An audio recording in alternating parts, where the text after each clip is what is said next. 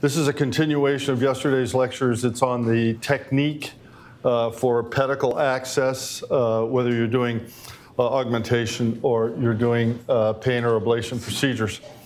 So we'll dive right in. This depiction is the three-dimensional anatomy.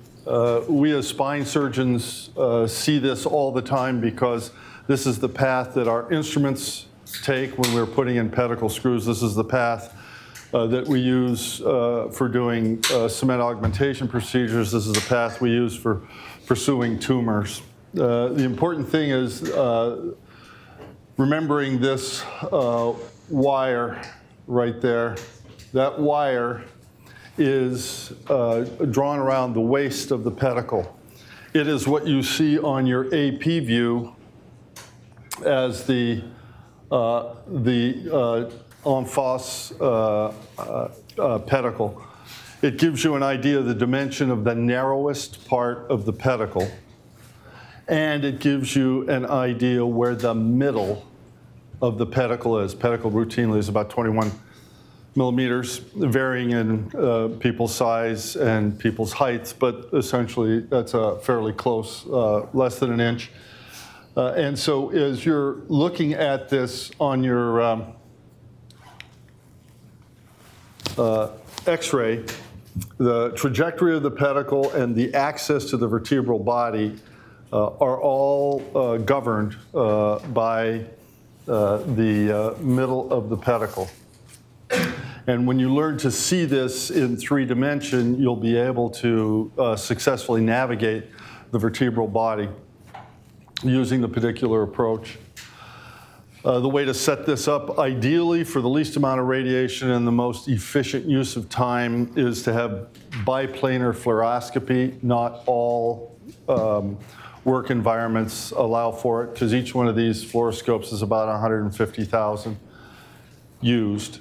What you see on this one is the lateral is approaching from the side. The arc goes over the head of the patient, and the gun is hidden under the drape here and drawn close to the patient so that the arm of the AP can slide in.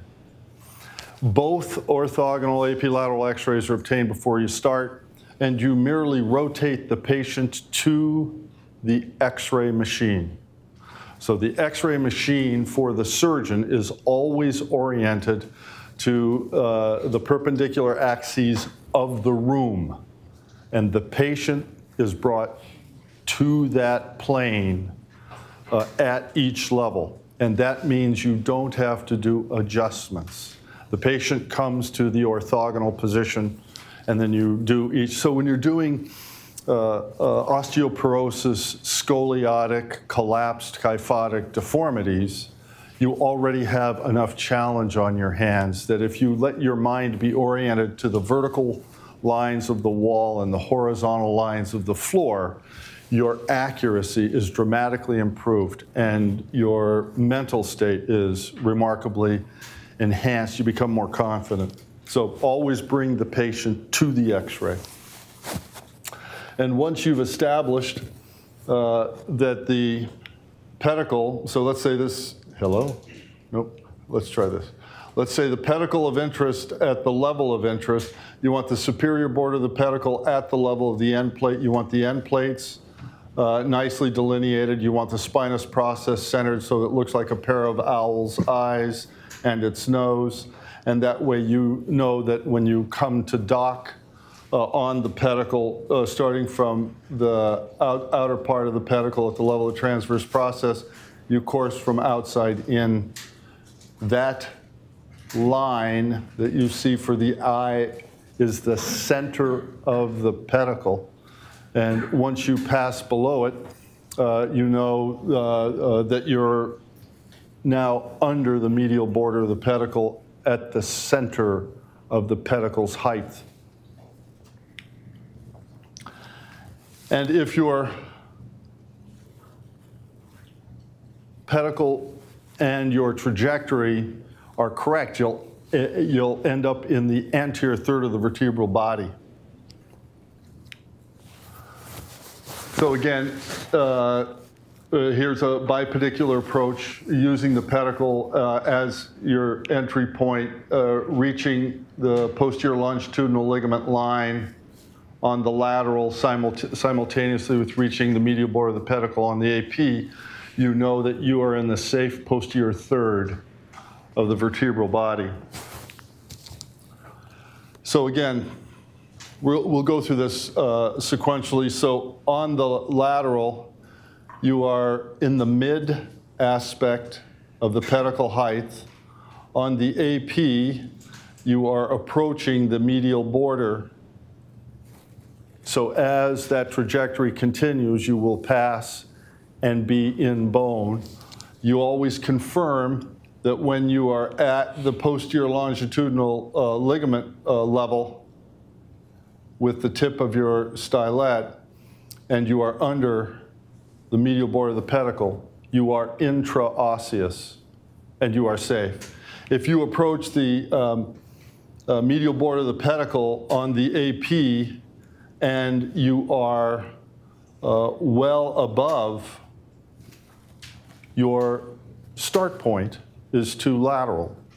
And all you do is lift, migrate a little bit more medially, 1 or 2 millimeters, and start the exact same trajectory with a different starting point that's slightly more medial.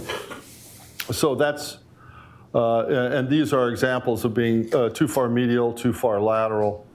And if you are too far medial or you are too far lateral, where you deploy will also be where you deploy your balloon, where you deploy your device, where you deploy your pedicle screw, will ultimately end up too far medial or too far lateral. So let's review this again. So when you look at these start points and you learn to recognize that this is the center of the pedicle, your start point here on the outer aspect of the pedicle matches this start point. The middle of the pedicle matches these trajectory points, and the medial border of the pedicle, as you push deeper and deeper into the body, put you at the base of the pedicle, and the pedicle flares outward. So if you are, oh, let me back that up. So if you are at this position on your AP and lateral, so the blue position at the base of the pedicle, you are safe and you are on track to reach the center of the vertebral body in its anterior third. That's a very important trajectory, because once you are on that trajectory, you now have options. And the options are that you can complete the procedure as a bipedicular procedure, just do the same thing on the opposite side, following trajectory, each step down. Or if you wish, you can accomplish the treatment of the vertebral body from a unilateral position using the curette to cross over. This one does not display as well. The subsequent slides display better, but in this one, the medial border of the pedicle is right there underneath the curette. We've crossed the midline from a unipedicular approach and reached the medial border of the pedicle. So let me advance. This is balloon placement. Here we're going to go through the steps of, again, approaching from the lateral border of the pedicle on the AP, coursing toward the medial border of the pedicle on the AP, simultaneous with reaching the posterior longitudinal ligament level on the lateral. Those are the key landmarks on your way in. And here you see a cement augmentation a drill reaching across the midline between the two pedicles from a unipedicular approach. And you can see that the drill is in the anterior third of the vertebral body on the lateral, and it's in the center of the vertebral body on the AP. If you deploy from this position, Hello. Be friendly and move. Lee, you might advance for me. I think the battery is dying. No, Lee. Oh, that makes it interesting.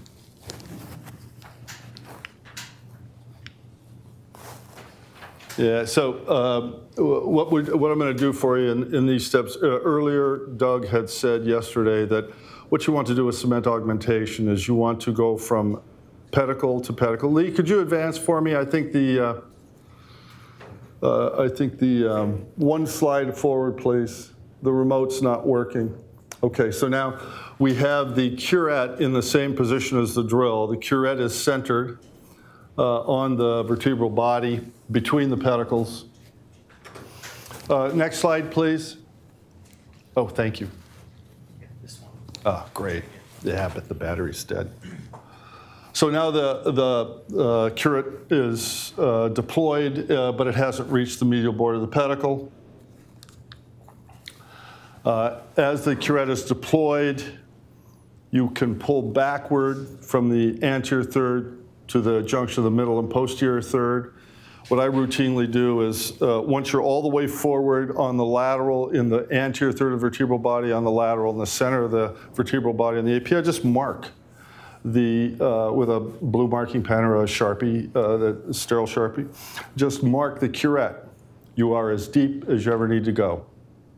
When you deploy the curette and you pull backward to reach the junction of the, so there it is, that's your maximum depth. You would mark up on the curette at the top of the introducer sleeve with a black mark. That's as deep as you ever need to go. When you deploy the curette and you pull backward, you reach the junction between the posterior third and the middle third of the vertebral body. That's a safe place to stop. If there are fracture fragments and you continue to pull the curette backward, you can displace them. So you want to be mindful that you want to create a cavity, but you don't want to create a complication. So that's a safe place to stop. You deploy the balloon, and what you can see if the, no, it's not working today. What you can see in the balloon is the balloon went from the medial border of the pedicle on both sides. And on the lateral, it is from end plate to end plate. So when you go to cement it, you cover pedicle to pedicle. So you see the pedicles above, a line, so your pedicle, you can see the outer border of the pedicle, your pedicle to pedicle, and your end plate to end plate on the lateral. And if the volume of cement approximates 6 cc's, you're very close to the sweet spot in life. That's unipedicular and bipedicular approach. Any questions? Derek? Attempt to treat the underlying osteoporosis in patients like Yeah. That's absolutely critically important, and it's a huge deficiency in the practice of medicine. Not only is there a large population that is hugely vulnerable, they are also uniquely dispossessed, because although they are mothers to all of us, their husbands are routinely deceased, they are routinely alone, and in many circumstances they are profoundly osteoporotic, and they haven't been treated for decades. So when you're seeing 3-level cement, you have a massive problem, and you're trying to steer that back around. All of us should be very engaged in osteoporosis, because it's an epidemic and it's a big dilemma. Yeah, a very disadvantaged and vulnerable population. Yes? At a time, what's the most levels you prepared at one time? Well, so I laugh about, I try to make light in some of my patients, because they're 4 or more levels. But the payer environment disadvantages us for doing that, but compassion compels you to, because beyond 3, you start running into resistance from the payer. But I have patients in my practice who have 12 of these in a row, and I try to make light of it and tell them when they get to heaven, they'll be slower flying around than everybody else because they weigh so much more in their spines. But in the rampant osteoporotic whose T-score is in the -3 and -4 category, or those who are hormonally or steroid-based osteoporosis, it's a horrible challenge. It's a horrible challenge. Great question. All right. Thanks, everybody.